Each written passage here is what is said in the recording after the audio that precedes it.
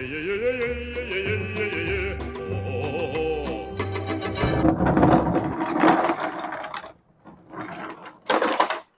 back to the channel, everybody. Today we're finally getting to work on the 1975 El Camino. We've got a set of 305 high output cylinder heads that are going to go on it. Today is going to be the teardown because we need to know how far down in the hole the pistons are, and we need to know how many cc's the dish on each piston is, or the dish on the pistons is, so we can order the correct thickness head gasket so we don't get the compression too high so we can still run on pump gas, because we're going to go from about factory 8-to-1 compression to somewhere in the neighborhood of 10, hopefully. Let's get to it. And here it is, our mostly unmolested 1975 354 barrel. There's really nothing wrong with it other than when you start it up, it smokes, and that's because it's got bad valve seals. Now, do you need to replace cylinder heads to do valve seals? Absolutely not. What you can do is pull a spark plug, then get an air compressor and a compression testing hose, put it in there. So you've got 100 and something odd PSI going into the cylinder, pop the valve cover off, and you can then take the keepers off the top of the valve springs, and you can do things that way. But since this has crappy 8-to-1 compression, and I got another set of cylinder heads for really cheap, it's these ones that I've made several shorts on. 305 high output, 53, 54 cc's, and yeah, brand new valve seals on them too. And it's hard to tell here, but I did some polishing and shaping on the bowls on all these. So they're closer to 55 cc's, which is fine. That's going to help our cause of keeping it at or a little under 10-to-1. Oh, that weighs a ton. Also, we're not going to do camshaft or anything crazy like that yet, but I do have 1.6 rockers that I put on the intake only because according to the internet, if you got everything else stock and you get more intake lift, you get more everything. So we're going to test that theory. Worst case scenario, take them back off and put 1.5s on. No big deal. I think best way to do this is probably going to be mostly time lapse because it's just ripping a whole bunch of crap off the top of this thing. So here we go.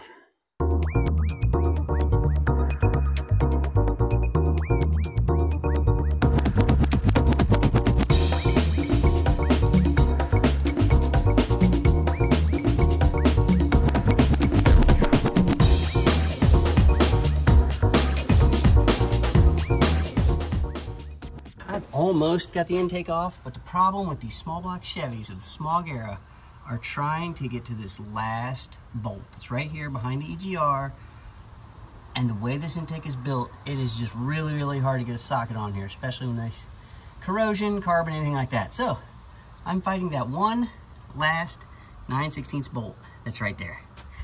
Then we'll get this intake off of here. Woo! Okay, so I finally managed to get this last bolt out by the EGR valve. What I actually had to do is I had to take this 9/16 shallow and I had to grind it down to get the chamfer off the edge of this socket so I could get it to set deeper onto the head of this bolt, which, as you can see, is already starting to be rounded by somebody else trying to take it off before. And I had to be able to get deep enough to get it and turn it, which we did. So there you go. Modify your tools sometimes. Take your socket, grind the chamfer off the end of it so you've got a good grip all the way to the edge of that socket. Sometimes that works, sometimes it don't. Next thing we gotta do is strip these valve covers off. That way we can get this intake right off of here. There we go. There's one beautiful valve cover. I know what you're thinking, and no, those aren't actually aluminum. Weird.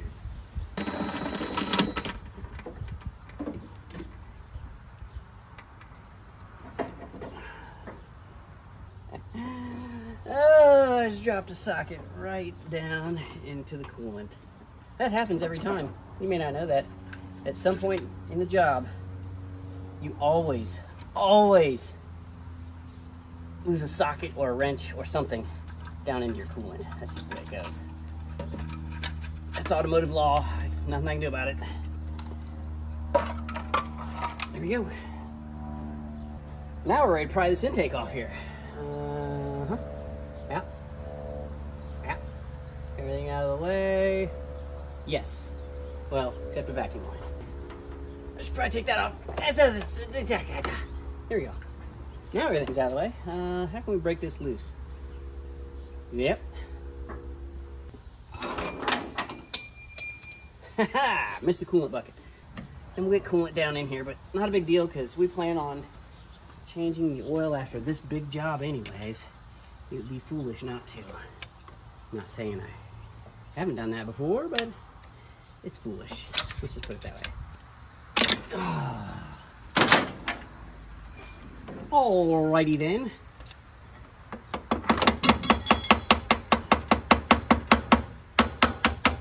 There we go. Okay, the whole thing is now broken loose. And the avalanche of tools continues. Alright, this thing weighs 1,000,000 pounds, so let's just move the rest of these tools over here.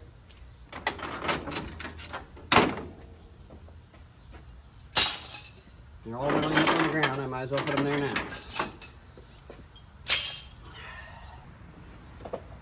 Now let's try to manhandle this beast off of here. And am I going to change the intake when we change the heads? No. No, I'm not. And I'll tell you why as soon as I can get this thing to come off of here.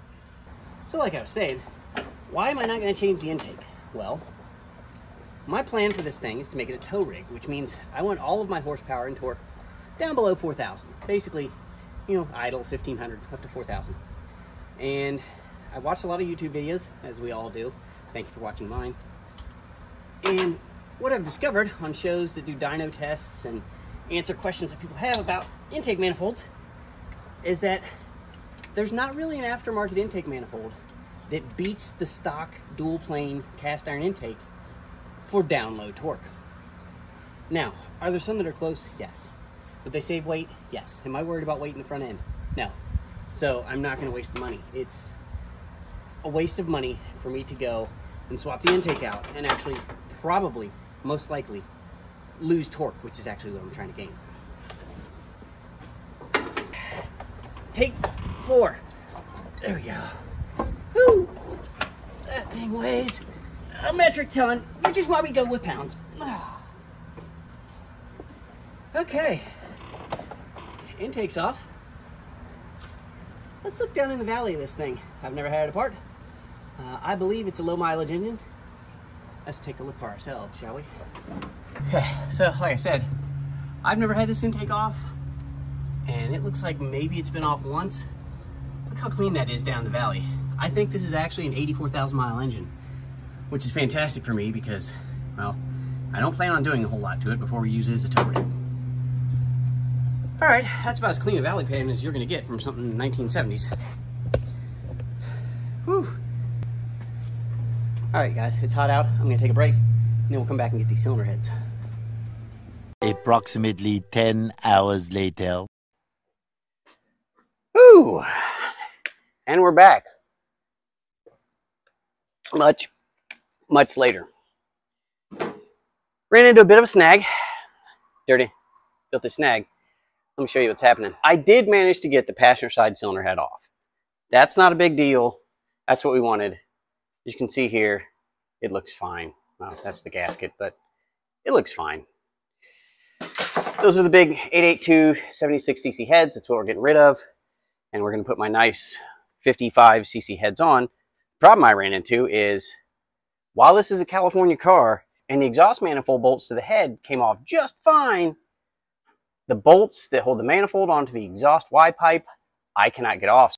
So I had to get the cylinder head off with the exhaust manifolds in the way, which on a small block Chevy, I can tell you, is no small feat, which is why I just did one side today. That side will be later. But right now, I'm going to show you how far down the hole that piston is, and we will get some idea of the dish size in cc's. That way we know what head gasket to order. All right, let's get started. So the process for measuring how far down the piston is pretty simple. Rotate the engine around until one of the pistons is at its top dead center. It doesn't matter which one. We're not talking firing order here or ignition. We're just looking for this to be at its peak, which it is. Then we're going to put a straight edge across here. And then we're going to put feeler gauges between this surface and the straight edge, and we'll see how far down in the hole the piston is. It's pretty simple. So there's our straight edge, like that. Now, I have already pre-guessed this. I checked already. This is a 17 and an 18, which, if I do the math, that makes 35. And I've got just a drag. So this thing is 35 thousandths down in the hole, which we can use for our calculations. Next, we need to find out how many cc's this piston is. Now, to cc that piston, it's going to be the same thing I do for cc on cylinder heads. I'm going to take my Lexan with the hole in it and a whole bunch of grease, and I'm going to seal up all the holes except for the ones right at the center of that dish in the piston. And then we'll fill it up with a little bit of liquid, find out how much liquid that is, and that's how we'll know how many cc's the dish on our piston is. That way, once again, we'll be able to order the right thickness head gasket, so we keep our compression right around 10.0, 10.2 to 1 at most. As far down as 9.5, I don't really care. But we also don't want to have more than like 40, 50 thousandths quench, which means if I've got a 35 thousandths gap between the top of the piston and the surface of the cylinder head, I really don't want more than like 20 thousandths. And that would put me at 55. Like, I want a thin head gasket, so I want to make sure that I can do that, and that's why this is important. If I have to go a thicker head gasket, then you can get detonation and pinging, and yeah. Okay, too much. What I'm doing here, besides making a giant mess, is sort of like packing a bearing. I want to fill in between the edge of that piston and the cylinder wall. I just want to know what that center part is. So it's a horrible mess, and it's a bad idea, and I've never done this before, but if it works, then it's a great idea. However, it hasn't worked yet, so I guess we'll find out, huh? A little bit of the center of that, so I can get the most accurate of my inaccurate readings that I possibly can. There we go. Something like that. Anyways. Now, in the grand scheme of things, these only came in 2 flavors, and I believe it's either 18 or 24 cc's. So, only so much what can be done. That seems to have sealed it. See how that looks like a peanut butter and jelly sandwich all the way around the edge? That's sealed. All right, let's get our water. Now what I've got for this is just a plastic cup full of water and an old kid's medicine dropper. It's 3 milliliters or 3 cc's. So every time we fill this up, we're going to go to 3, and that's going to be 3 cc's. We're going to go until the water comes out the hole in the top. And once we're past 18, we can actually stop, because that means it will be the 24 cc variety. So let's go 3 at a time and see what happens.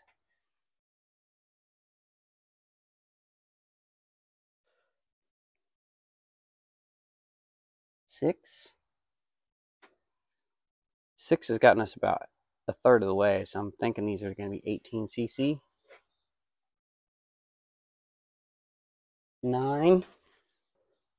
This is going to be 12. I don't know if you can see the water filling that, but it is. 15. And since we've got grease and everything in there, this is going to go to about 16 or 17. Yeah. So that put us at 16 plus the amount of grease in there. We have an 18 cc dish. There we go. That did work. Now we got all of our numbers, and we can order a head gasket. Oh, all right, you guys. I just got done looking at the Summit Race Calculator online, which you can do. And I did the compression calculator, which is what we did all that measuring for. And we have your small block Chevy. So it is a bore of 4.0. It's a stroke of 3.48. The cylinder head cc's on our new head are 54 cc's, give or take. Some are a little over, some are a little under, because I ported and polished them myself. So whatever, 54, good number. We measured the dish with the grease, just like we're measuring cylinder head cc, 18 cc dish. Our deck clearance, which was the feeler gauges between the deck of the block and the piston being in the hole, how far down in the hole it is, 35 thousandths, which means if we run the steel shim head gasket of 0.015, and that keeps us at the top of the 50 thousandths for quench, we're gonna have 9.7 to 1 compression. And that's just fantastic for me. I wanted to keep it under 10, but I wanted to be kind of close to 10. 9.7 to 1, that's pretty close to 10. We'll take it. It's over 9.5, which means we have picked up 1.7 points of compression, which should give us, I have no clue how many horsepower that gives us, and I really don't care. It's going to be better. And keeping it under 10 means we can run regular gas. We don't have to bump the timing back to compensate for any pinging or detonation, because we have kept that clearance under 50 thousandths total between deck and gasket. So we should have good quench. And then we've got those 1.6 rockers on the intake, which may or may not, depending on who you listen to on the internet, do anything for us. And if that does nothing, eventually we can do camshaft, timing chain, whatnot, so forth. But right now, we're going to be 9.7 to 1. That's fantastic news. I'm excited. That means I can go order parts. That means I can take the other cylinder head off, which I don't want to because I can't get the manifolds to get off of there. The exhaust manifold's a pain. I'm going to have to find a way to get that off there easier, because that literally took me 2 hours to get head bolts off because I cannot get the exhaust manifolds to come off of the exhaust pipes. I don't feel like cutting it with a Sawzall, but I may have to just to drop it back far enough. It's a project car. You guys know how it is. But we're going to have 9.7 to 1 compression. We are doing everything else stock. We are going to have a great towing rig. All right, I'm going to go order parts, rip the rest of that thing down. The next episode, we'll be putting it back together. And I hope to see you next time. See ya.